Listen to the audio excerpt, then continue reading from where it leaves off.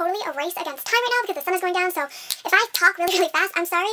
I only have like 20 minutes to film this, so we gotta go quickly, okay? Bear with me, people. Also, when I rant, I just kind of keep going, so that could also be a reason why I'm talking way too fast. Okay. Hey guys, it's Jay, and today I am here with my part 2 of my Bookish pet peeves video.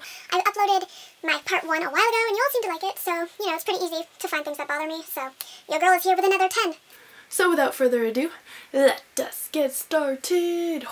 Pet peeve number 1 is when books that are like movie tie-in books put pictures in the middle of the book. If I wanted to go see the movie, I would have gone seen the movie. I don't need those little pictures in the middle of a chapter. Like, if you're gonna put them in, fine, but wait until the end of a chapter, not in the dang middle of one. Like, I'm like, oh, so much suspense, this is great, oh my god, and then it's like, okay, now you're showing me pictures and spoiling everything for me. It's fine. It's not fine. Number 2 is when the actors in a movie or TV show based off of a book are shown to you before you've read the book. Okay.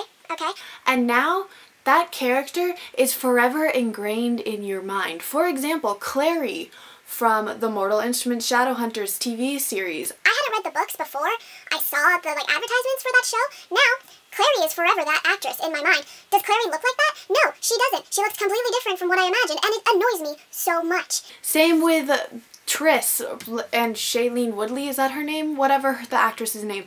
That's forever Triss now, and I don't want her to look like that. She doesn't look like that, and it just drives me crazy. Number 3 is when a book series gives no indication of what number the book is in that series.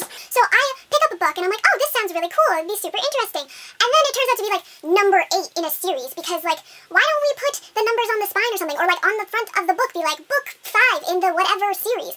But no, some books don't do that, so I end up buying the like 20 millionth book in a series. And then I'm like, well, now I have to go find the first 20 million books in this series before I can read this one. Do you know how annoying that is? Real annoying. Really annoying. Which leads me to number 4. If you're gonna have a list of all the books in a series in like the front page of your book, at least put them in order so I know which one comes before the next one. I hate it when books like mix them up. Like, why? Why would you not just put it in order? This is logical sense to me, but apparently not to other people. But it's fine. Still not fine. Number 5. Okay, number 5. When paperbacks aren't floppy, so you have to read the book, but you have to read it like this, so you don't crack the spine. Like, if they're floppy, they just flop, and you can just sit there and just read happily without cracking a spine, because I don't like cracked spines. I can't with the cracked spines. So if a book is not floppy, I'm not going to crack your spine, so I have to sit there like an idiot and try to read your book without cracking the spine, and then I just look stupid, and then I'm not a happy Jay. It's just annoying. Make floppy paperbacks, people. Come on. Number 6 is really super long paragraphs or chapters. Like, for example, the Mortal Instruments series.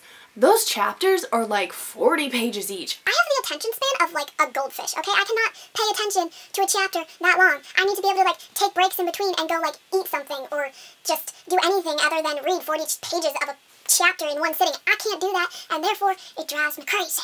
Number 7 is when you go to the library and you borrow a book. You're very excited about this book, obviously, because you borrowed it, so you obviously want to read it. And then you're just having a nice old grand time reading your book, and then there's like crumbs or like boogers or something disgusting stuck in the pages. Like, do people not respect their books anymore? I'm just wondering, like, what are you doing just sitting there picking your nose and wiping it on the book? No, don't do that. Like, I understand if you're like a 5-year-old child doing that, but like the books that I take out from the library are not books that 5-year-old children read. So like, keep your boogers and your food to yourself. Thank you. Number 8 is when publishers change the book covers midway through a series. Why do you do this? Why? Because I just want pretty matching books. So the fact that you are sitting there and changing the covers halfway through means that I have to go find the new covers to the first books of the series so that they can all match. Why?